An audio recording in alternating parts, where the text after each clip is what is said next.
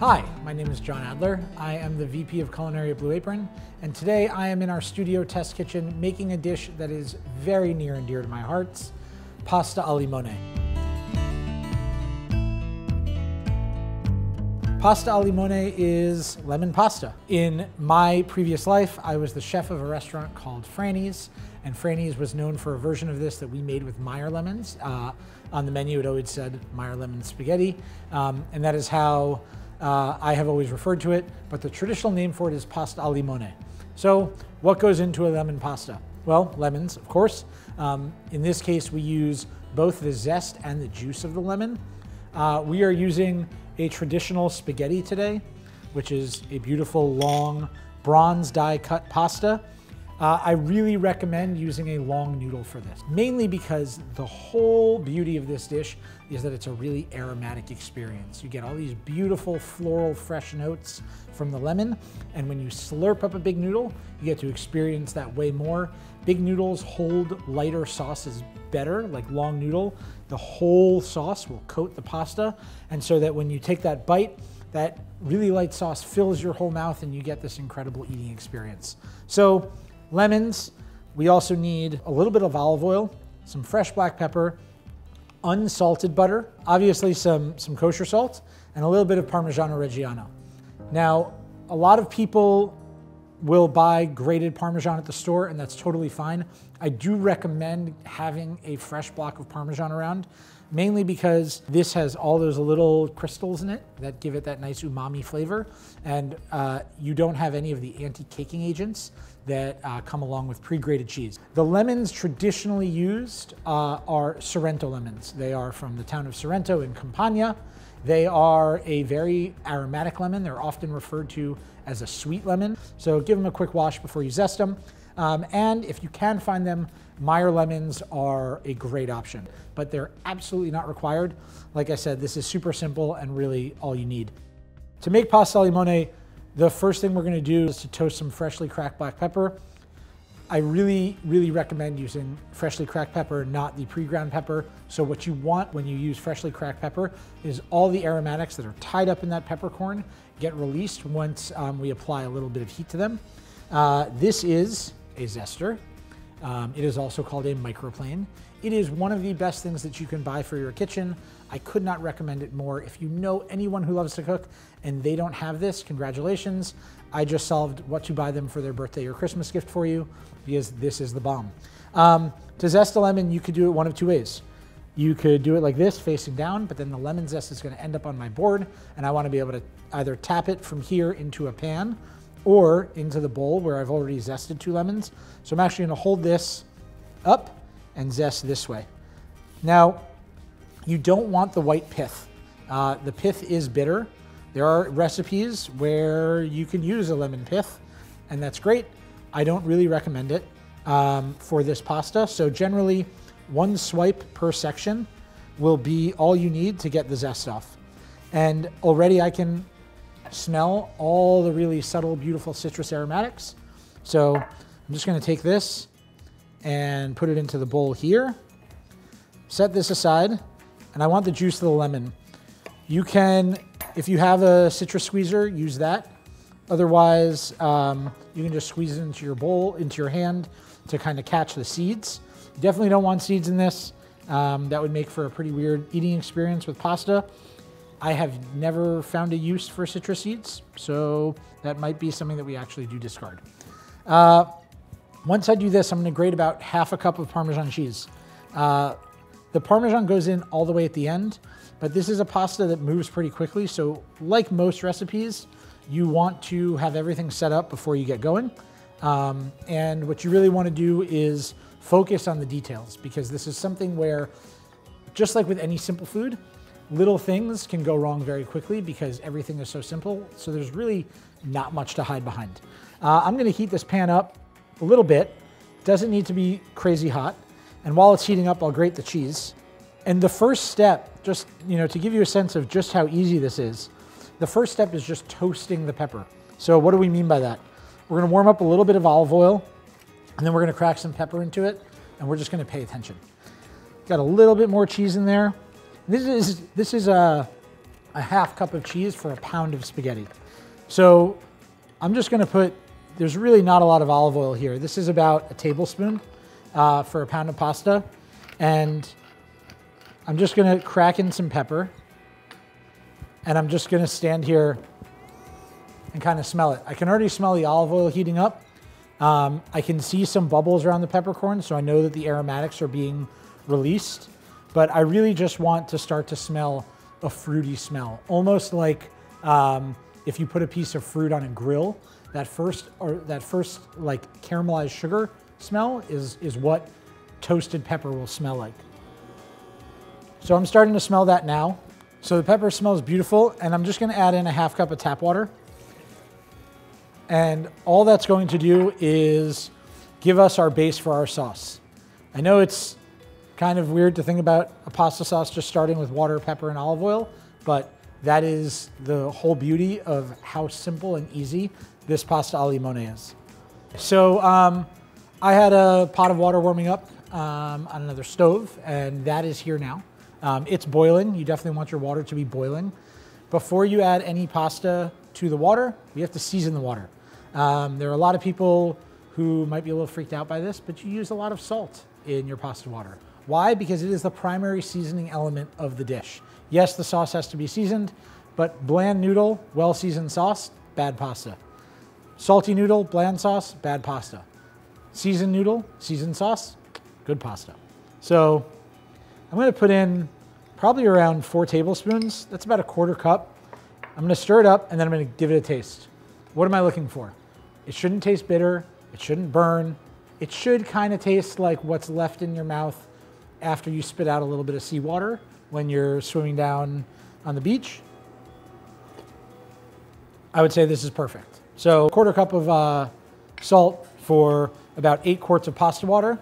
And then I'm just going to take the whole pound of pasta and put it right in. Please don't break your noodles. Somebody spent such a long time making them long and beautiful and perfect. They're gonna cook down very quickly. And as they cook down, you're gonna notice a couple of things. The water is gonna start to get a little bit opaque. That is the excess starch starting to cook out into the water.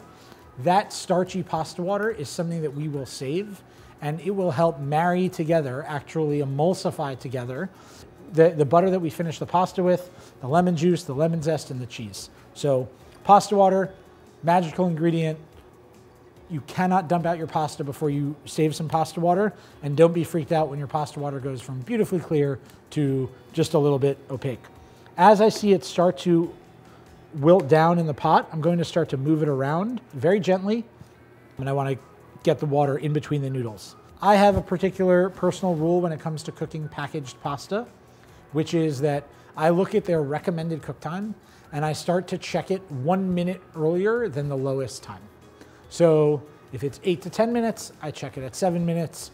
If it is 9 to 11, I check it at 8. And I always try and account for about 2 minutes of finishing time. What do I mean by finishing time? After we drain the pasta out, it's going to go into our pan of pepper water. We're going to add some pasta water into our lemon zest. That's going to help release the aromatics of the lemon zest. It's also going to make sure that it doesn't clump in the pan. Otherwise, it could get really stuck together real quickly. We're going to add in 4 ounces of butter. So that's half a stick of butter.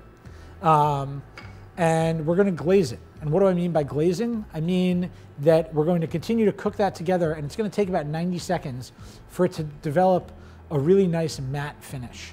One way to tell if a sauce, a butter-based sauce, is emulsified or if it's broken is how shiny it is. An emulsified sauce will be pale, which we want. So it's going to have this nice pale glaze over everything. If it breaks, which means that it suddenly gets oddly shiny or it looks greasy, we'll add a little bit of that reserved pasta water, which will help bring it all back together. So once we emulsify the sauce in the pan, we're going to add in the Parmesan cheese. This, especially when you're cooking with freshly grated Parmigiano Reggiano or Grana Padano, if you can add it as late as possible, it's going to preserve the most amount of its flavor, and there's no chance of the cheese itself breaking because cheese is also an emulsion. So we'll add that in, and what's gonna happen at that moment is the pasta is gonna tighten up. It's actually gonna become hard to stir and almost start to look too dry. And that's where it gets finished with lemon juice. So fresh lemon all the way at the end, brings out all that brightness, cuts through the richness of the butter, and really creates that aromatic experience that we love when we slurp up the noodles. So this is starting to look good. I'm going to give it a quick taste to see if it's done. And remember, I don't want it done all the way. I only want it done with about 2 minutes of cooking time left. So off the bat, it's not breaking. You can't see this at home, but inside you would be able to see there is still a very fine ring of raw flour in the middle of the noodle. That's just a very, very small white ring in the middle of the noodle. So I know it's not done yet. It's also pretty brittle. But one thing I can taste is that the salt is getting into the noodle and it's really well seasoned. So at the finish here, I'm definitely not going to add salted butter, but I likely am not going to have to add any more salt. So all the salt from this dish is mainly coming from the seasoning of the noodle and then that pasta water that we'll use to bloom out the zest or maybe to loosen up the emulsion a bit. There are ways that people can enhance pasta al limone. So you could add some freshly chopped chives. This is particularly delicious if you want to follow it with lightly grilled seafood that you're just serving with like a salad. A really bright, chalky white wine like a Vermentino or a Falanghina is a really nice option. You know, this is a Southern Italian pasta. So very often things that grow together go well together. So you could also serve a fish in a light tomato sauce or maybe some grilled lamb afterwards, but something to stay nice and bright and light. What's interesting is that this feels very light and summery, but it's a winter dish because lemons are in season in the winter. So it's a way to bring brightness to otherwise very dull days, which I always like. And it's something that I think once people start making, they really fall in love with. I have a feeling we're where we want to be, but I'm going to give it another taste. I didn't set a timer because it's the best part of cooking pasta. You just eat as you go. Perfect. Al dente, well seasoned. So measuring cup, if you're going to be very neat about it, you ladle it into the measuring cup. I'm going to measure about 3/4 of a cup of water, a cup of water just to be safe. You can see it's really milky, and that's all that very necessary starch that we need. For the sake of ease, I'm going to drain this in a colander in the sink.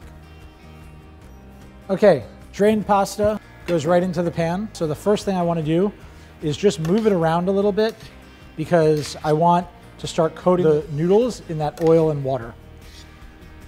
The rest happens pretty quickly. Pasta water goes into the zest. It smells absolutely amazing. And as soon as that goes in, I'm just going to pour that around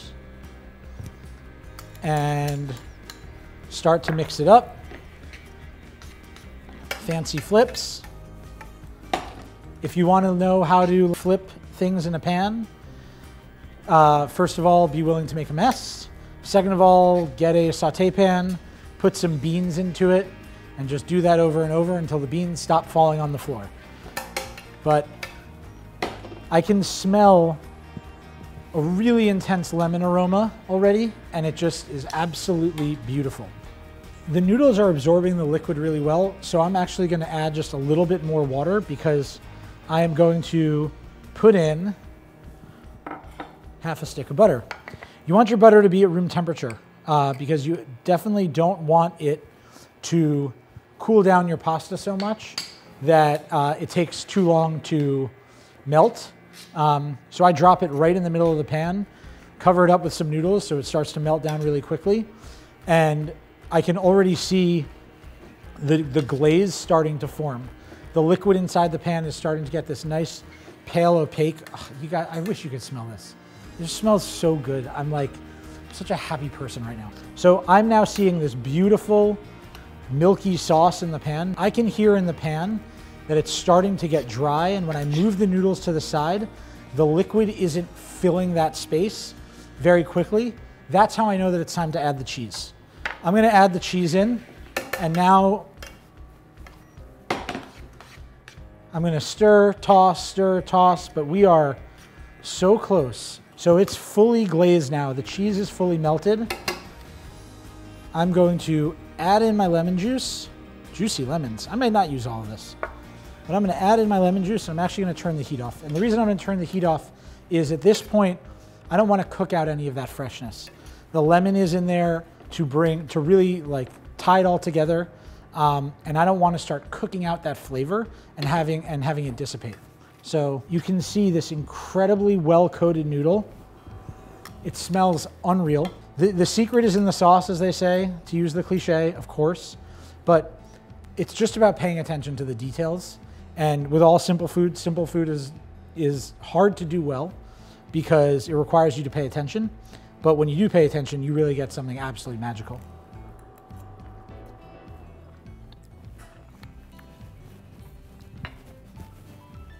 Happy dance and all the rest of it. Perfect. So time to plate. Like I said, very simple. You can do the thing with tongs or tweezers where you kind of twist it up. My general feeling is once pasta's ready, serve it as fast as possible. You don't want to make it look messy, but people are waiting. If all there is 5 ingredients, you don't need to do too much in terms of garnishing. And we're just going to drizzle it with a little bit of olive oil.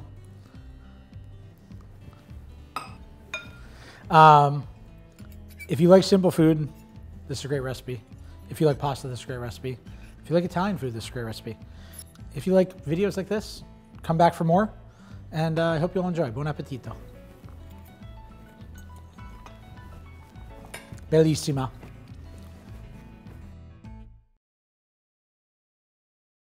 I'll do an impression of this. Like, my kids have learned to twirl their pasta, and they're like this. They like twirl it, and then they're like, I'm like, guys,